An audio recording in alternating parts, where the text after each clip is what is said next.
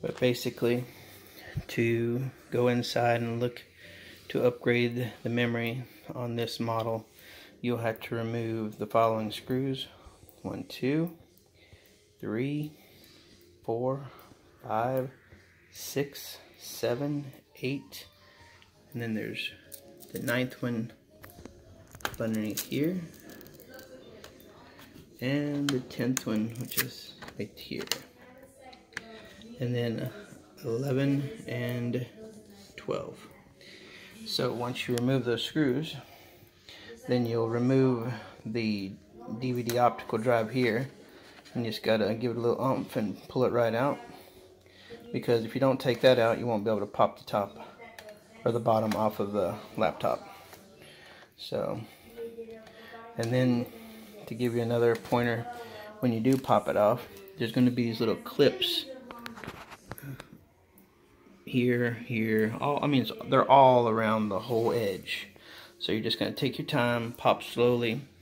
I use this little pry tool to kind of get me started, but actually you could start right here, probably with your fingernails, if you had a little bit of fingernails that were strong, and start popping there and just kind of work your way around as well.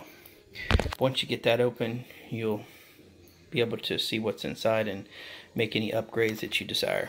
And then just remember to put everything back like you got it, and then slide the optical back in, make sure it snaps, and that's the screw there that holds the optical in place.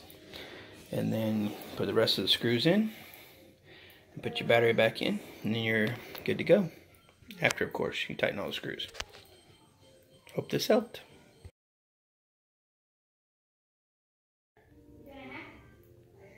This is the Walmart Hewlett-Packard 15-BA015WM laptop. It's February of 2019, and this laptop was purchased about 2 years ago on a Black Friday in Walmart. And it's starting to get really slow, and I was considering upgrading the RAM.